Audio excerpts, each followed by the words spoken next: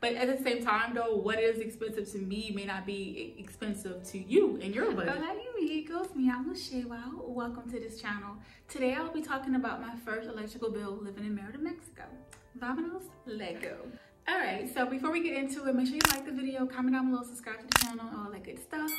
And we're just gonna jump right into it. So my electrical bill, it looks like this. It's a company called Commission Federal de Electrical. And this is what it pretty much looks like. It's green and white, and on the back it gives you your consumer history.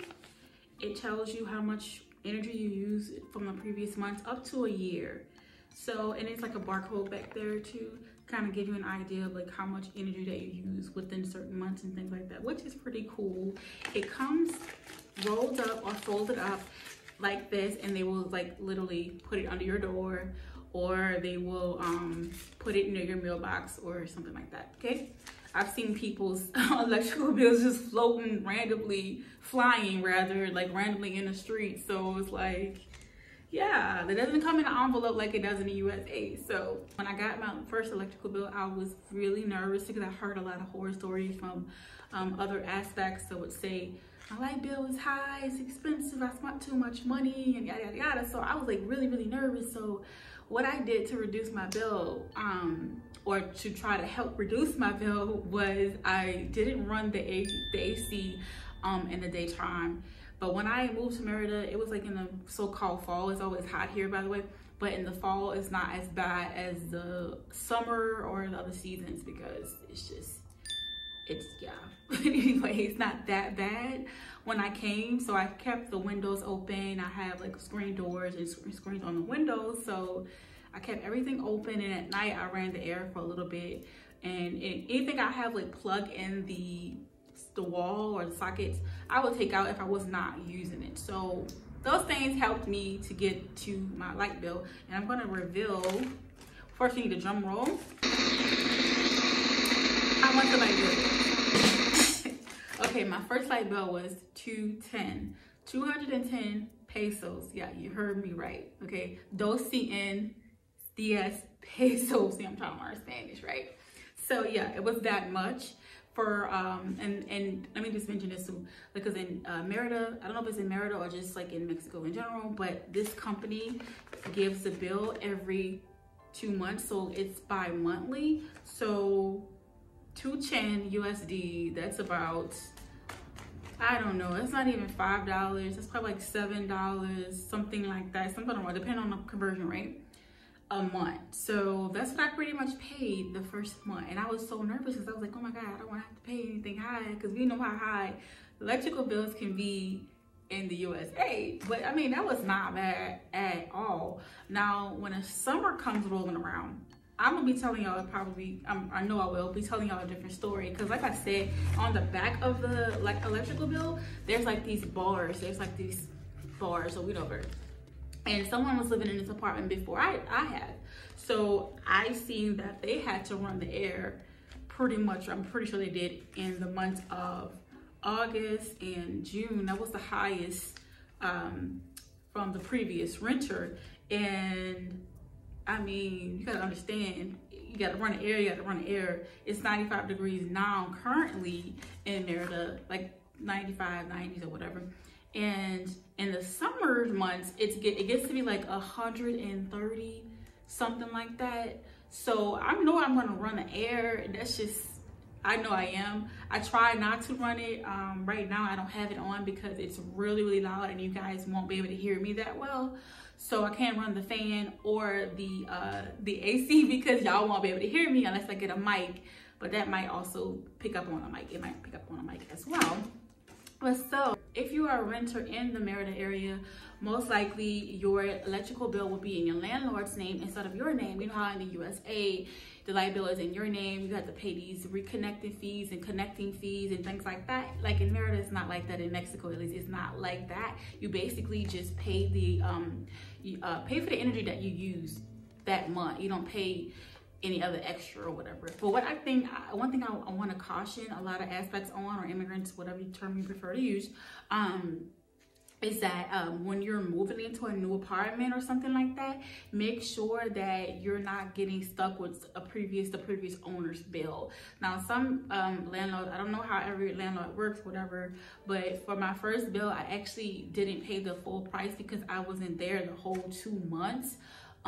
Because, you know, somebody else was here, so it wasn't fair to me to pay the whole bill, you know what I'm saying? So the landlord was like, yeah, I'll pay half of it. So literally my first bill would have been $210, but because I had just moved there, she paid half and I paid the other half. So the next bill, I'll talk about that one as well.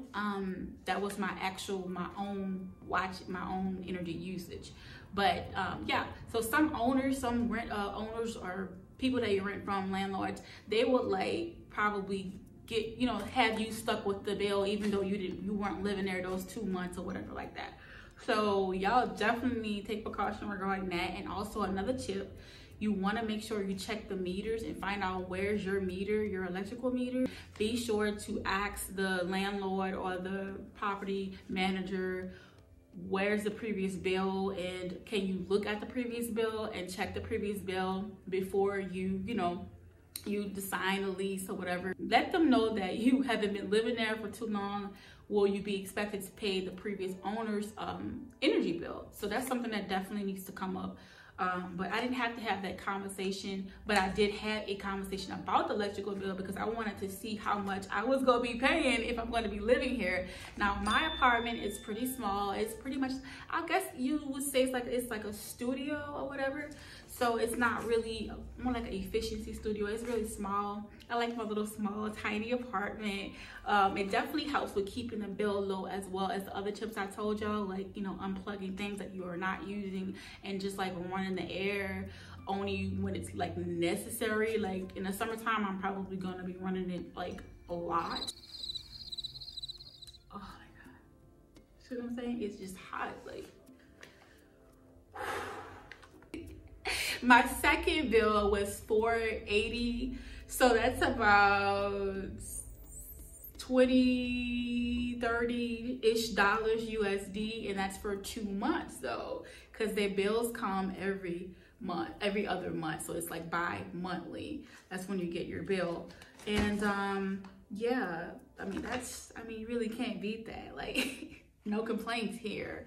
But I was scared, I'm not gonna lie, I was nervous because a lot of people say, oh, it's so expensive, it's so expensive. The electrical is so expensive, and I'm like, okay. But at the same time though, what is expensive to me may not be expensive to you in your budget or whatever. But and maybe these other aspects got stuck with other people's bills, or maybe they literally run the air 24/7, or maybe some of them have bigger spaces too. So you got to consider all of that when you're thinking about moving to an apartment or a house and stuff like that. I only have one AC here, but I know if I move into a bigger place, the electrical bill is going to be a whole different story. So yeah, had to mention that. So where can you pay your bill? Well, it's several different options for you, and they're located on the back of the bill. You'll see these different stores listed here. We have La Comer, Soriana, Walmart, Six, Circle K, 7-Eleven, Extra, Shwilde, I think I pronounced that right, and many other stores. And of course, you can pay it directly at the CFE place. If you see this symbol, anywhere, see that? Yeah, that's where you can go to pay your bill. And some people, I've heard that you can pay it at OXXO, and but I don't recommend OXXO because I've really heard some really bad things about paying your bills at OXXO. Like some people have said that their bills never got paid and yada. Just go to any of these stores here, or just go to them directly. Now, my current arrangement, my landlord speaks English and Spanish, and she gives me the option to just pay her for it. And yeah, and that way I don't have to go. She's just nice like that. So I'll just give her the money and she does it. But just make sure it's a person or a landlord that you can trust, you know, that make sure it's not a person that's gonna be like, oh, you didn't pay me this. Always get your receipts, even when it's like a light bill or electricity bill or a light bill. Just make sure you always get your receipts when you're paying any bill. But anyway, that is pretty much all I have to say about this. But I'm gonna make another video about this because I know in the summertime my bill is probably gonna be like, I'm estimating at about 600 to 700 pesos, because like recently it's been hot in Merida. It's like been 95 degrees and we ain't even hit July and August yet. Like it's already hot. Like so, but I know I'm gonna be telling y'all a whole different story about how much the bill is and everything else once the summer comes. But I'm prepared for it or whatever. I'm prepared, but I have to run the AC. I want to run it around, but it's just like I said, I don't want to like run the air and y'all can't hear me and stuff, but it's not that bad. I'm anticipating it to go up in the summer and July and August and those particular months. I'm expecting that because I'm looking at the bar on the back of my bill and I'm seeing that the previous winter, that's where they saw like the highest bill within those months. So I'm expecting it to, but I'm also expecting my next bill to be high as well. Okay, so I think I pretty much covered everything. Make sure you like this video, give it a thumbs up, comment down below, and subscribe to the channel. And if you like more videos like this, I don't really have a niche. I just want to talk about Mexico and my experiences in Mexico. And I'm turning the AC on right now. So yeah, I'll see y'all later. Bye.